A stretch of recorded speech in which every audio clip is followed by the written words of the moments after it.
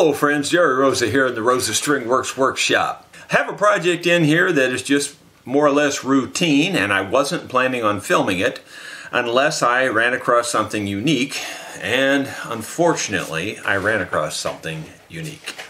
Not that big a deal, but I just thought I'd show it to you. This is might as well show you first, it's a Tacoma guitar. I've seen quite a few Tacoma mandolins lately, and I've seen a Tacoma guitar or two in the past, but it's been a while. This one here had a cracked bridge across here, and that's the only structural problem I saw on the outside, aside from the fact that it's got a couple of cracks along these edges, and this finish is peeling.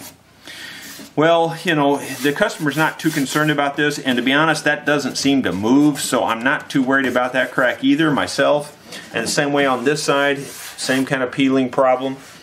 But I thought, well, you know, since I've got it here, got the strings off of it, I might as well just do a little inspection inside, and I'm glad I did, because look at what I found.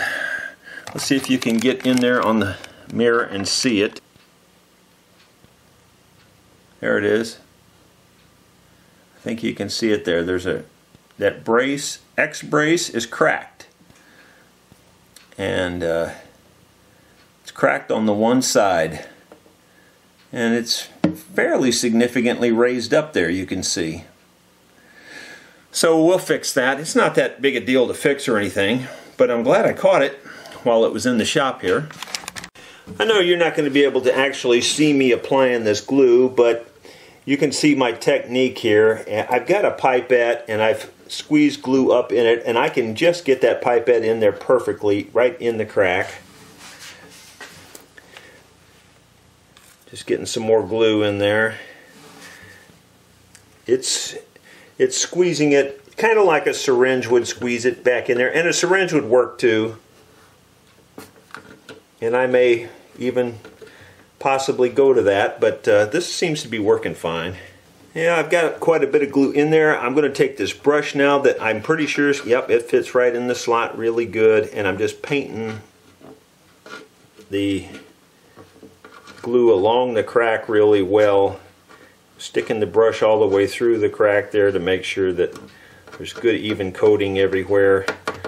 I can also get behind the end of the brace where it's lifted there, and the end of the brace, and I can glue that too. I think it's fine.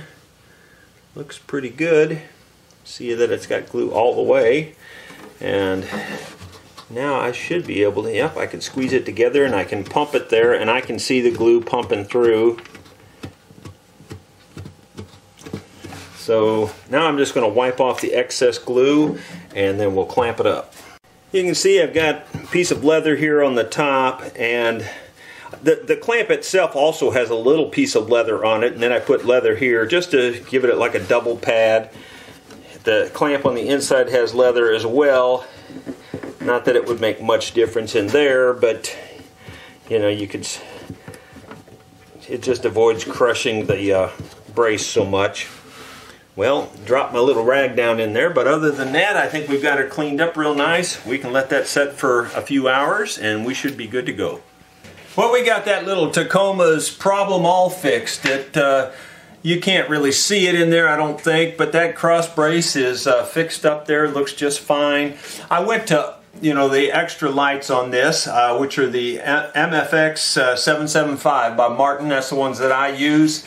And, you know, I think it woke the guitar up, to be honest. Some guitars just don't need heavy strings or medium strings. And this guitar, by the way it's braced, you can just tell it's a light bracing guitar.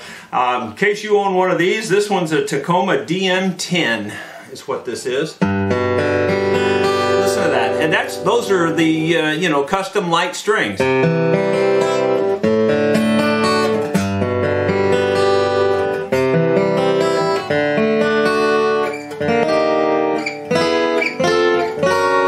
Yeah, that's really nice. It doesn't need medium strings at all. We put an antler saddle on there too. Hope you enjoyed that little snippet. Thanks for watching.